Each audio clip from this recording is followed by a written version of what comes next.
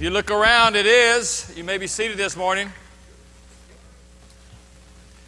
Praise the Lord. Good morning, good morning. Well, what beautiful weather the Lord has afforded us, at least for a few days. Those of you who love the cold, it'll be here, what, tomorrow, today, sometime. Hold on, it'll be warm again a day or two after that. Nothing like Houston, is there? We're in a series of messages called From Coward to Courageous.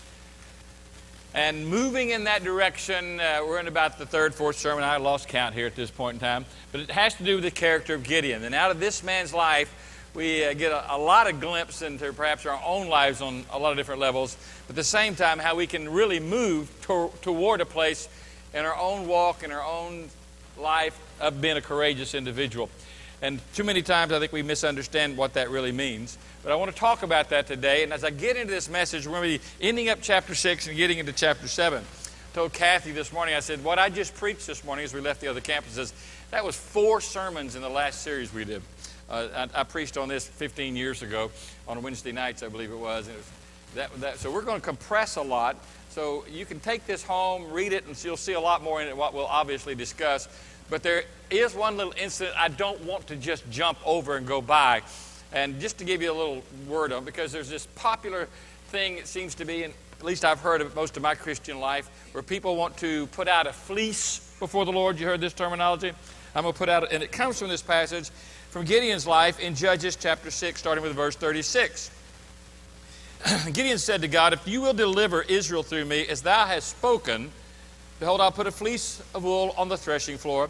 And if there's dew on the fleece only, and it's dry all around the ground, then I will know that I'll put a fleece, I'll read right in a minute. If there's dew on the fleece only, and it is dry on all the ground, then I will know that thou wilt deliver Israel through me, as thou hast spoken. And it was so that when he arose early next morning and squeezed the fleece, he drained, lost my place one more time, we're having a lot of fun this morning. He drained the dew from the fleece, a bowl full of water. And Gideon said to God, do not let your anger burn against me, that I may speak once more. Please let me make a test once more with the fleece. Let it now be dry only on the fleece, and let the dew be on all the ground. And God did so that night, for it was dry on the fleece, and dew was on all the ground. Now, a lot of people use this, and they take this passage, and I've had a lot of people ask me about this even. If I want to know the will of God for something and find the will of God for something, you know, if I should marry this person or if I should go take that job, whatever, can I put a fleece out, so to say? Let me just clarify what this is all about. Gideon is not seeking to determine if it's the will of God for him to go face the Midianites. Gideon just wants to make sure that he's going to be a victor when he does go do what God wants him to do. And this is all about, will I succeed, is what this whole thing is about. It's not about, is this the will of God? And there's a lot of people, I really don't think, that understand that context. There's nowhere in Scripture does the Word of God oblige God to give us some kind of sign that what we're about to do is His will. There's this thing between you and your Heavenly Father. He literally is your Father in heaven. And the Bible makes it clear on many, many occasions that God will and has the ability to make His will known to you. That you don't need some exterior sign to prove if something is His will or not. You're going to know. All right, so this is not about, is this the will of God? This is about, am I going to succeed in what you're telling me to do? And again, I do believe it's kind of a flimsy thing about some unbelief that rests in Gideon's heart. Some fear that's still abiding there. But this is Gideon's problem a long way through this, even as we deal with it today. I mean, he's already seen a lot take place. But, you know, don't rely on Gideon's example as a way of seeking guidance from the Lord in your life about putting a fleece out on some particular level, because that's not what this is about at all. So, you know, our proper response is the one that Isaiah made when he said, Lord, God told him as well, here am I, send me. That's exactly what Gideon should have done at this point. But God's being patient with Gideon where he's at this particular point in his faith. Remember, we talked about his conversion really probably just now happening at this point in his life. At this point. So he is young in this regard. But our attitude ought to be with that, whatever the Lord shows me, that's what I will do. I think it's the same with the disciples when Jesus said, come and follow me. And in Mark 1:18 it says, And immediately they laid down their nets and they followed him. So in regard to the will of God, I believe God will show. He said, my sheep hear my voice, and they know it. So God gives us His Word. God gives us internal Holy Spirit abiding in us. God has a way of confirming what we're hearing in our heart with the Word of God. You know, so in seeking the will of God, it doesn't get down to this putting out fleeces and signs and wonders thing. We just need to believe God. God had already shown Gideon His will for his life, what Gideon was supposed to do. He told him in chapter 6, verse 14, and you look through verse 16, He told him in verse 36. So, you know, this request only makes Gideon's weakness a little bit more evident in his spirit that he's dealing with. So the proper response is in this regard. But I want to move forward and look how God deals with Gideon at this point and speaks to his heart. Remember, the Lord had shown up to him as he's hiding out for fear, as is all the nation of Israel. They're hiding for fear. And he's hiding in the winepress, trying to thrash out some wheat for a living, for food, for his family. And the Lord comes and speaks to him. He says, "O mighty man of valor." And of course, this probably seems a little bit intimidating, or like maybe even that the angel of the Lord is taunting him or mocking him in some regard. I'm not sure. We don't have a lot of insight at this point exactly where Gideon is. We know his father is the head of this particular area, you know, of his tribe that he's in. And he is really he's a prince, so to say, of his father, Joash, who's over this particular region of the tribe of Israel. And perhaps he has been trained as a warrior. Perhaps he's been prepared. We don't know. Probably has been. But for the last 40 years, there's been no wars. And now there's 7 years of chaos. And here he is, you know, farming. Well, everybody's being robbed and pillaged. You know, and the land's being destroyed. So he's frustrated, obviously, but he's still filled with this unbelief and this fear as the Lord deals with him. You see it. His first response is that of his desperation. Oh, if the Lord's with us, then why? And where's miracles? And why all these things happening to us? And we talked about that, how God had already proved His presence. He proved His presence by sending chastening. Many times we don't see the chastening of God as a good thing for us, all right? God dealt with him in discipline, dealt with the nation of Israel. They'd sinned against the Lord. The second thing God said in Judges 6, He sent a prophet. So He sent a preacher and a teacher of the Word of God to, hey, let's get it straight. God's dealing with you. And then He sends this angel. So, I mean, none of us has an excuse saying, well, where's the Lord? Open your eyes. You know? Open your eyes. We just sang the song, I see the Lord. You know, His glory fills the temple. The whole earth is filled with His glory. But often we're so consumed with our own dilemma, our own problem. We just don't see God. We're too busy focusing on all the wrong things to see what God is up to. And so He begins to deal with Gideon now. And here comes what we'll deal with. This is what I would call the principle of reduction, all right? And how God deals with us in this particular way. In Jerubbaal, that's Gideon. And he's given that name because he torn down the altar of Baal. And all the people who were with him, they rose early, and they camped beside the spring of Harod. And the camp of Midian was on the north side of them by the hill of Moreh in the valley. And the Lord said to Gideon, the people who are with you are too many for me to give Midian into their hands, lest Israel becomes boastful, saying, my own power has delivered me. Now therefore, proclaim in the hearing of the people, saying, whoever's afraid and trembling, let him return and depart from Mount Gilead. It was just 32,000, so here's what happened. 22,000 people returned. 10,000 remained. The Lord said to Gideon, people are still too many. Bring them down to the water, and I will test them there for you there. Therefore it shall be that he of whom I say to you, this one shall go with you, he shall go with you. But everyone of whom I say, this one shall not go with you, he'll not go. So he brought the people down to the water.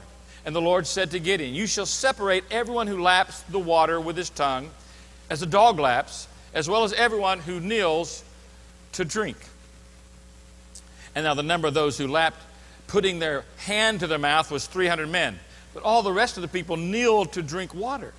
And the Lord said to Gideon, I will deliver you with the 300 men who lapped, and will give the Midianites into your hands. Let all the people go, each man to his home. Did I not flip the page with you? Y'all not keeping up with me back there? Each man shall go to his home. Now remember, God has chosen Gideon to be the deliverer of the people. It's obvious what God's will at this point. And remember, we said that Gideon had what he needed. He had that promise from God. He had the very presence of God.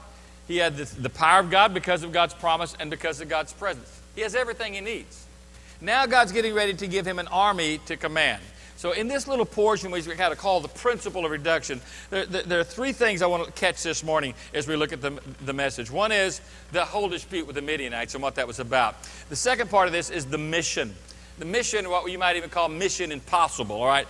There's a dilemma here. Remember, there's a large number of Midianites. The third element is how God deals with taking some men and deliverance, and how he dealt with the men, and out of that would come those deliverers, those ones who would be the ones responsible for carrying out the will of God and accomplishing the victory that the Lord had for them. Look first of all at the Midianites. Remember, there's this dispute with the Midianites, and there's 135,000 that have now crossed the river and come into the territory. Now, I don't know how much of a strategist you are, but, you know, we're down to 32,000 versus 135,000. Now, what has happened? Here's the children of Israel. They're in the boundaries and the borders of their land, and now there's this territorial thing. There's this dispute that happens that those Midianites believe that the fruits of that land belong to them just by virtue that they can come get it. All right? Just because they can do it, they're going to come. Now, let's bring this back to reality. All right? We're not in Israel, and we're not facing the Midianites, and we're not Gideon. But yet there is another battle that rages every day around us that many times we're just not aware of. And it is a territorial battle. What Satan seeks to do, number one, is to keep us blinded and ignorant of the gospel of Jesus Christ. He doesn't want us to know God personally in our lives. And so he does everything he can to blind us from the truth of Jesus Christ. But for those who've come to Christ, this battle continues. Just because you give your life to the Lord doesn't mean that the battle's over. It just means now you can accomplish the victory because Jesus won the victory. But it's the same thing. It's still territorial. Satan is always seeking to invade my life through means of my family, my finances, any way he can. He just seeks to invade. And that's the way the Bible says Satan comes to steal and to kill and destroy. You don't steal something you own, right? So he's about stealing stuff that's not his.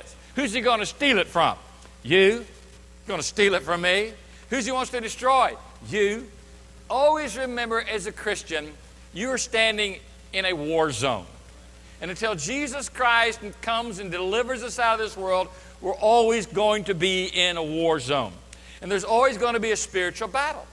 And there's always going to be those flaming, fiery darts of the wicked one. There's always going to be testing. There's always going to be traps. There's always going to be temptations that are always out before us. We need to learn to be on guard and be aware of what is really happening. So there is this spiritual parallel to what's going on. The word Midian, even in the name, in the Hebrew, that word literally means contention, quarrel, contest. And I want you to know that every one of us contest every day. Every one of us are in some kind of conflict every day on some level. Unfortunately, too many believers live their lives that way, always being defeated by that contesting, by that contention, by that quarreling. They never seem to rise up to face the enemy. I love the passage when Jesus says, "This is my church. I will build my church, and the gates of hell will not prevail against it." So there's going to be a conflict, and we need to realize there's going to be a conflict. Jesus said, "In the world you'll have tribulation. Be of good cheer. I've overcome the world." So there's this contention. Now, there's two reasons usually. We know in Israel's situation that the first reason for the contention was it says they did evil in the sight of the Lord. God's children misbehaving. God's children rebelling. And so God allows some things to happen to get their attention, to bring them to desperation. Unfortunately, if you and I are left to our own kind of life and say, just to live for Jesus by our own, inclination and motivation, we're not going to do that. But God has come and sent His Holy Spirit to live in us, and He is always reminding and always teaching and always leading and always guiding, always protecting, all right? But if I fail in some point to move forward and say I'm going to do what I want to do instead of what God wants me to do, the contention begins and the quarrels begin. Sometimes we invite the enemy into our lives by our disobedience. We open the door. And Satan, it doesn't matter. If he can just get an inch, he'll take an inch. Eventually, he'll get more if you give him that much. You open the door. Now, the second reason is there are times I believe that God just wants to teach us some truth and some lessons. God told Joshua, you know, I did not drive all the enemies in Canaan out before you because I want you to learn to do war, to make war. You need to learn how to enter into the spiritual battle. And there are things that God will allow in our lives to grow us, to direct us, to educate us spiritually, to transform our lives, that He'll use to sharpen our lives. But you have to understand that there is a war going on. The Midianites were 135,000 strong in this particular horde that comes into the land, and which brings us to the mission, all right? The mission is, as we said, there's a dilemma. It is mission impossible. And I can imagine that Gideon was completely perplexed when God said to him, you have too many. You have too many. And Gideon's doing math. 135,000, 32,000. No, Lord, they have too many. They've got too many. You don't need to reduce us. You need to reduce them. The problem's not here. The problem's there. God says, you know, you have too many. And if we're going to deal with this, if we're going to deal with this enemy, then we need to do it the right way. Now, you need to understand, again, let me make it clear. God's ways are not my ways. God's understanding is far greater and more infinite than my little puny mind can even begin to understand. Now catch, we have the children of Israel, and it says that they're gathered at the place called Ain Sharad, all right? That literally is a yin charad or something like that in the Hebrew. It means the well of trembling. And certainly descriptive of the children of Israel, and I probably would be too. I'm looking down the valley below. There's 135,000 Midianites, and I'm here, one of 32,000. Doesn't look good, does it? I don't have any better weapons than they have. Only thing better at this point is my position. They're down below, I'm up high. All right? There's just not a lot of opportunity here, and there's not a lot of advantage here. And it's certainly a great place. It literally means that word harad means to shudder with terror, to be afraid even to the point of quaking and trembling. Now, Gideon's situation here is very similar to the way a lot of people behave when they get in the midst of a dilemma in their own life. We're just afraid. We get filled with fear. How are we going to deal with this? There's no way. This is not going to work out. My marriage is falling apart. My kids are this. My job is this. On and on we go. And fear enters in and begins to demoralize us. It just robs us of courage. It discourages us. It demoralizes as well as paralyzes. Proverbs 28 says, in verse 28, that the wicked man flees when no man pursues. In other words, we can get consumed by fear. And fear begins to overtake our heart. And we have to, as believers, remember this, that when I begin to sense fear in my heart, that should be a warning sign. That is the very opposite of faith. It's the very opposite of belief. So I'm not believing God. I'm filled with fear instead of faith. So we have this conflict now that's going to happen. 135,000, 32,000, and then the Lord steps up and says, there are too many. He said, I'm not going to deliver Israel that way. We'll come back to that in just a moment. But let's get to the third part of this with the deliverance. There's two things I want you to see about the deliverance. The first thing, and this is where victory, we have to get this in our heart and mind. If we're going to have victory, the first element of this victory is we got to get down to what's this really all about? What's the motivation behind it? The object of this deliverance is simply put the glory of God. Not the glory of Gideon, not the glory of Israel, but the glory of God. So God says, you know, they are too many. Psalms 115 says, not unto us, O Lord, and it repeats it, not unto us, but unto thy name give glory, for thy mercy and for thy truth's sake. In other words, it's not about us, God, it's about will you be glorified. Now, if we'll be honest, many times we talk about the objective that I'm facing in regard to a conflict. My objective is really, you know, get out of it. Get through it, you know. And many times, oh, just do it for your glory, but really we're not, it's really like, get me out of this. You know, or give me some credit and you take the glory kind of thing, you know. But get me through this. And I think all too often when we're faced with these big, kind of things in our life, we just miss the important part. God's ready to do something to give him glory in our life. God's getting ready to do something that will bring him honor. God's getting ready to do something that will be like worship to him and glory to him. He said, but there's a problem here with Gideon and these 32,000 men. From that objective of God being glorified, being fulfilled. Now, let me just restate it one more time before I go any further here. The objective is God being glorified in your life. Get that down here. And no matter what you're facing, no matter what you're dealing with, no matter where you're in your life, where you're in, with your parents, whether you're with your wife, your husband, the object here is that God be glorified. Where we are as a church, where we are in our ministries, God would be glorified. Bottom line. And all too often, that's not even on our mind. It's like, oh, get me out of this, get me through this. I don't want to do that. I don't like this. I don't want this anymore. That's a problem. It's a big mountain. I can't do it. And we just miss it. But if we can get down to the object here of where this thing's really headed, man, it starts sorting out a lot of stuff real quick. It starts peeling away a lot of layers real quick. The opposition, the Lord says, to that kind of deliverance is what? It's the glory of man. Verse 2, he's dealing with pride. He said, they'll say that mine own hand hath saved me. We can give a victory just like this, 32 versus 135,000, but then they'll start saying, hey, we did this. We were outnumbered. Incredibly. But we did this. No, you're still missing the mark. God did this. God was glorified in this. And so he says the problem here is the glory of man. 1 Peter 1:24 says, for all flesh is like the grass, and all its glory like the flower of the grass. The grass withers and the flower falls out.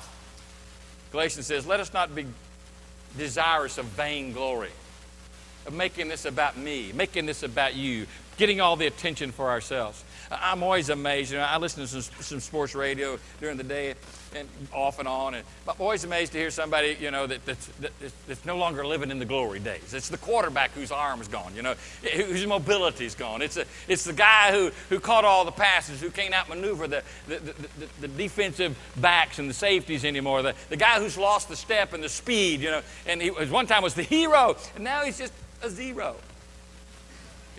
It's just, he might, if he succeeds, he might get a place in the broadcaster's booth. But the glory days are over. Why? Because the glory of man is like grass. It's like a flower. It just fades away. It doesn't last. You may be on top today and on bottom. It's at 15 minutes of fame. But what about afterwards? That glory doesn't last. So we ought to put our investment into something that does last, and that's the glory of God. And do what we do for the glory of God. But I know that doesn't fit in the culture. We're living in the most man-oriented, humanistic culture that's ever existed. And when we deal with what we would call the principle of reduction, we don't want to hear that. We don't want to become less that he might become more. But that's where real life is going to be found. And so God starts working in the camp of Israel to get them to the place where God can be glorified. And let me tell you this, once he's glorified, God brings grace and beauty and wonder and fullness to those who are glorifying him. So catch this. There's three categories that are in context of this deliverance that's going to take place, all right? And there's two directions. There's the glory of man and there's the glory of the flesh, all right? Now, the glory of God in Psalms 149 tells us very clearly, that the Lord takes pleasure in his people and he will beautify the meek with salvation. If I make sure it's him being glorified, he's going to beautify me with what? Deliverance is what that word is. Rescue. Going to pull me out, pull me up. All right? So I want to glorify the Lord. If it's about me or the glory of man, that's where that all flesh is grass. It's going to fail. It's not going to last. It's not going to mean anything a year from now. It's going to be gone. Nobody's going to be asking for my autograph. All right? But the glory of God abideth forever and forever. So we get down to the point where God says, all right, we're going to bring glory to God. The objective here is a glory that lasts. It's a deliverance that's strong and a deliverance sure. So he takes them down. He says, all right, we got to deal with this. We're going to get them down to where I can be glorified. And he breaks into three groups. He deals with the cowardly that go home, and then there's the careless, and then there's the courageous, all right? The courageous are that last 300. In fact, there's part of that larger crowd under careless that some of them might have been courageous, but they were just too careless. been around a lot of people like that. We'll deal with that in just a moment. So let's start with the cowardly. Don't you just love this? He says, all right, go stand before the 32,000 Gideon and say this. If you're afraid, go home. Hello? Yeah. We like to give the invitation for come. Here the invitation is go. Go away. If you're afraid, go on. You're not going to accomplish anything. You're not going to accomplish anything in your life. You're not going to accomplish anything for the Lord. And so he says to those, he says, to the cowardly. And the majority of them were there. The majority of them were fearful, all right? 22,000 people dismissed. Now understand, before you get all haughty and arrogant, you're not in that 32,000 right now, are you? 32,000 have been summoned, and there was something at least that responded to the trumpet call we talked about last week, wasn't there? But when they got there, and they're standing up here, and they're looking down to the north, and they're looking in that valley below, there's 135 mounted warriors on camels. We don't even have a camel. You know? That's pretty big odds, and there's a lot of guys sitting around. You can almost see them sitting around the fires talking. I don't know how we're going to get through this. You guys are idiots. I think we're going to come here and fight against 135,000 Midianites. They're going to crush us. We're going to go here. My children aren't going to have a father. My wife's not going to have a husband. This deal's over, man. Ein Sharad, the fearful. I'm almost surprised that Gideon didn't leave with this group. Amen. I mean, there's lots of fears. We face them all the time, but it's what we do with those, all right? Will we turn in faith, or we walk in fear? People live with fears of all kinds. Fear of loss. What if I lose my job? What if I lose my money? What if I lose my house? What if I lose my wife? What if I lose my husband? What about tomorrow? What's tomorrow going to bring? Economy looks bad. Things are difficult. I mean, the world's going nuts, and they choose to live in fear. And that fear really breaks down into just several things with the fearful. There's three main areas. One is the fear of man. The fear of man is what so many people are manipulated by. Psalm 56, in God I will praise His word. In God I put my trust. I will not fear what flesh can do to me. That's where we have to come to as believers. I'm not going to be afraid of what people think. The Bible says the fear of man is a snare. It's a trap. And so many Christians are really demobilized and paralyzed in their life. They don't make a difference in the world they're in because they're afraid of what someone might think or say or do. And when you live like that, then you live in this same kind of, this well of fear that's there. Psalms 118:6 says, the Lord is for me. I will not fear what a man can do to me. For the Lord is for me. Therefore, I'm not afraid. There's the other element of that fear is fear of the devil. The Word tells us never to fear the devil. Matthew 10, fear not them which kill the body, but are not able to kill the soul, but rather fear him which is able to destroy both body and soul in hell. And the only one who can harm my body might be the devil, and it might be people, but hey, I don't have to fear them because God's bigger than they are. So don't fear somebody who can just hurt you. They can't put you in hell. You don't have anything to be afraid of. Paul wrote young Timothy, says, listen, God hasn't given you a spirit of fear, but of power and of love and of sound mind. I think we just need to remember, in the context of this story, a good thing to remember, the children of Israel were up there at the well of fear, right? But I want you to know just for a moment where the Midianites are. It says they're camped to the north in a valley at a place called Moreh. Now, in this language, Moreh has a kind of a quasi-technical sense in the Qumran phrase of Moreh, which has to do with a teacher of righteousness. And to put it in just kind of a common vernacular, the Midianites are camped out at the hill of instruction. In other words, they're getting ready to be taught a lesson about the righteousness of God. And it's not one of those lessons you want to learn. All right? Doesn't matter where I am, I'm in a whole lot better place than wherever their place is. Doesn't matter what you're going through, whatever you're having to deal with, you're in a better position. You've got a better place to be in. And then there's that last and most important fear. If you're going to have fear in your life, it's this word fear, and it's the fear of God. And this is that reverential trust. By the way, the word fear itself in the context of the Hebrew language is that word yara. And it really means more than trembling. It means respect, reverence. In other words, if I fear God, that means I put my honor and reverence and respect for God above my respect for man.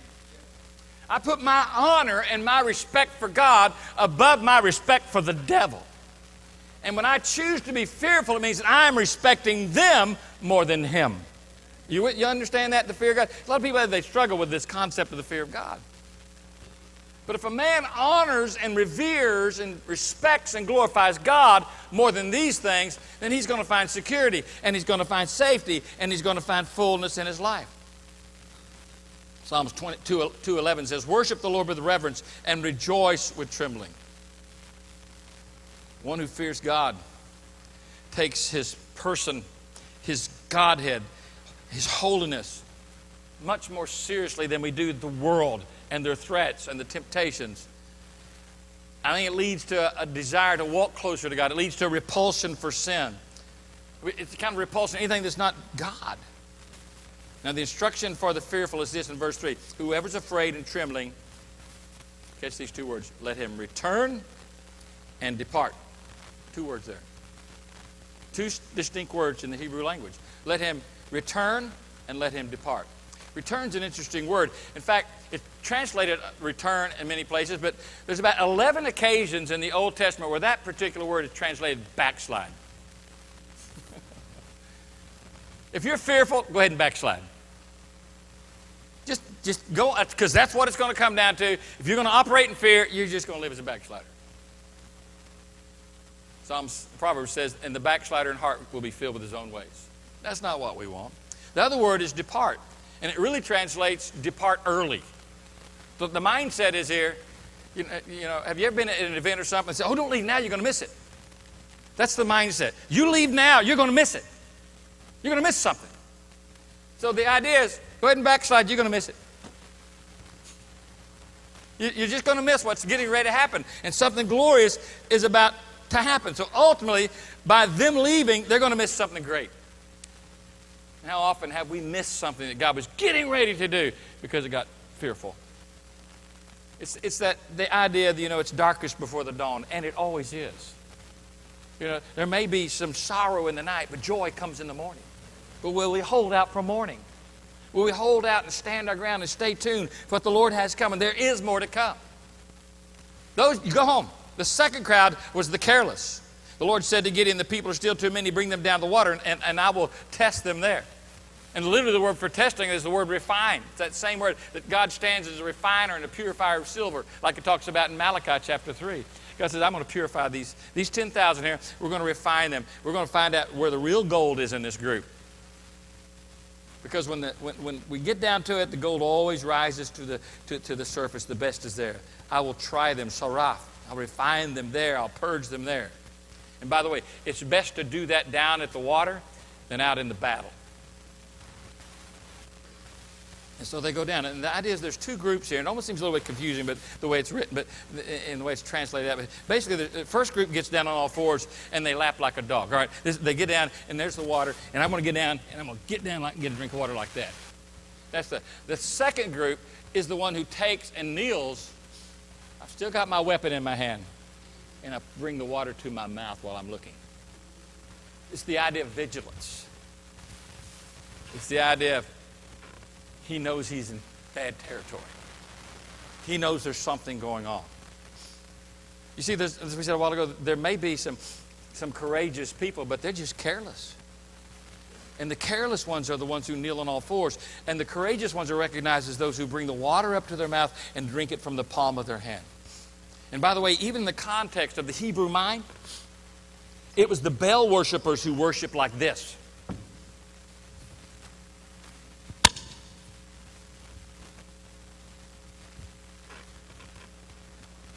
That's not the kind of worshipers that God needs.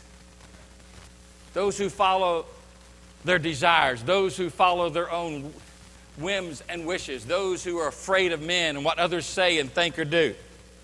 Those are the ones that need to be purged from the mix that's getting ready to go into the battle. I love this passage, and we've preached on before in 1 Peter 5. It says, be of sober spirit. And catch this, underline it, be on the alert. You have an adversary. The devil prowls about like a roaring lion, seeking someone to devour. But resist him, firm in your faith, knowing that the same experiences of suffering are being accomplished by your brethren who are in the world. You're not in the fight alone, so be vigilant. The word vigilant there is where we get the name Gregory from, Gregorian in the Hebrew language. And it's a combination of two words, grego and agoro. One means to wake up, and the other one means to have your faculties about you. So it's a kind of a two-faced. Wake up, pay attention. Wake up and pay attention. That's the group that goes down, the 300. They're not just occupied with, I'm thirsty, I need a drink of water. I got to get a drink of water. They realize there are other things going on at the same time. I can satisfy my thirst in a way that won't get me killed. I'm going to satisfy my thirst in a way that won't cost me in the long run. I'm going to do it righteously, and I'm going to be vigilant. It's the same word, this word Gregorio, that Jesus used when he was addressing Peter in the Garden of Gethsemane. He said, watch and pray lest you enter temptation. He wasn't saying, watch out for the Romans, they're coming, and they were. But he's talking about the spiritual battle that is raging at Gethsemane in that moment in time. Watch and pray that you don't enter temptation. He's talking about a spiritual conflict, is he not? Watch. Pay attention. It's the same word the apostle uses when he says, watch, stand fast in the faith, be brave, be strong. We have to be vigilant, or we'll easily be assaulted and miss it. The last of this group is the courageous. In Judges, when he said, I will deliver you with the 300 men who lapped. When you go down to the bottom of verse 8, those last part of that last compound sentence says, but he retained the 300 men. And the camp of Midian was below him in the valley. He retained the 300 men.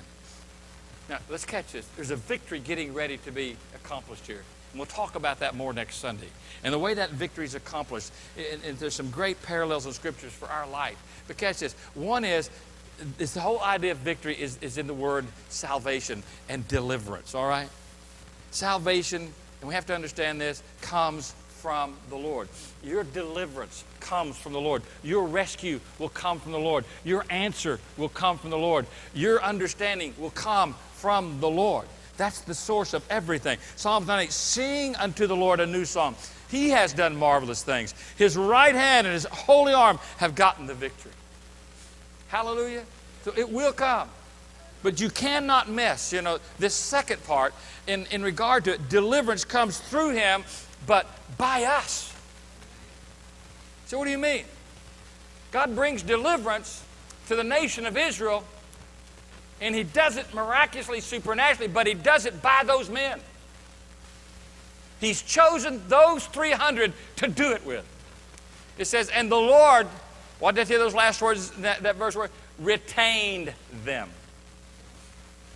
The Lord retained them. Who did he retain? He didn't retain the cowardly. He didn't retain the careless. They always fall in the same old hole all the time, never paying attention. They always wonder why they end up back in the same old place. Well, open your eyes and pay attention to where you are. Realize what's going on. Realize what the objective of your life is. Realize what the goals of the journey are all about. And you won't be so careless. First part of that is, if you have Jesus, you have what you need. Let me say it again. If you have Jesus, you have who you need. You have what you need. Let me put it this way. If you have Jesus, you have what you need. One more way. If you have Jesus, you have what you need. Now, if you don't get anything out of the sermon today, leave with that at least. I've got Jesus. I got what I need. I got Jesus. I got what I need. I got Jesus. I got what I need. But here's the thing about it. He wants to use you to accomplish it. It says he retains these. In other words, deliverance comes by the Lord, but it comes through us. Now, catch that First Chronicles. You probably already read it ahead of me, Be of good cheer, and let us do what? Behave ourselves valiantly. What are we supposed to do? We're supposed to behave ourselves badly for our people and for the cities of our God, and let the Lord do that which is good in his sight. God's going to do his thing. I'm going to do my thing. But I'm going to do my thing according to his will. There's another great passage. You can just pencil this in 2 Chronicles 27:6. It's talking about Jotham, who was used mightily by God. It says, Jotham became mighty. That's a good word, amen. Why? How? Here's the rest of the verse. Glad you asked. Because he prepared his way before the Lord his God. He was prepared. He was ready. I mean, when we enlist a soldier in an army, we just don't send him off to battle. He goes through training. He goes through whatever area of service it is, he's trained accordingly. Now, in the spiritual life, we need to have the same kind of mindset. I need to prepare myself. And again, I'm going to tell you the last things I've told you the last 3 or 4 Sundays in regard to this. It means I'm going to be disciplined in my life. I'll exercise self-control. I'm going to walk with God. I'm going to spend some time with God. I'm going to hear from God. I'm going to read His Word. I'm going to become familiar with His truth. All right? Why do I need to become familiar with His truth? Because the weapon Satan has is always a lie. Look how big the Midianites are. You say, that's not a lie. Yeah, it is, if you compare it with God. They're bigger than us. So is God. So you prepare yourself with the truth. And as you do that, then you can be like the Jotham. As you prepare your way before the Lord, then you'll see the mightiness of God resulting in your life and around your life. 1 Chronicles 19:13 is just a great passage, you know. We'll do what we need to do. God's going to do what He's going to do. But I need to do what I'm supposed to do. I can't sit idly on the sidelines and do little cheer, cheer, rah-rahs. Go Jesus. I need to get my heart right. And out of that, I believe, is that, we're talking about Joseph became mighty. That's where the mightiness comes from. God does something in us and does something for us and does something with us. And He's constantly opening our eyes and preparing our hearts. And courage flows. And it's not based now upon my ability. I mean, certainly the lesson from Gideon's situation here was the battle is the Lord's. God's going to handle this. And He's going to do it in a way where He'll get glory, where you'll understand that it has to be Him. And you have to trust Him. You have to believe Him. So courage is not me being great. Courage is not my super personality, my alpha dog mentality. In fact, that's many times people with that mentality and mindset, the ones that have to be broken the most and have to live in brokenness. So God brings me to that place to reduce me.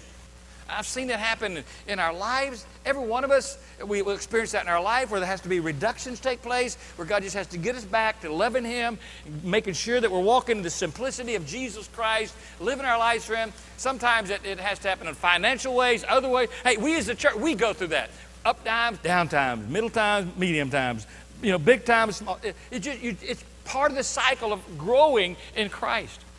But that beautiful cycle where we keep coming back to the place to realize He's everything. He's everything. Everything I need, I have in Christ. So don't have a misunderstanding when you're thinking about Gideon being this mighty warrior. He was, but you see what he was like.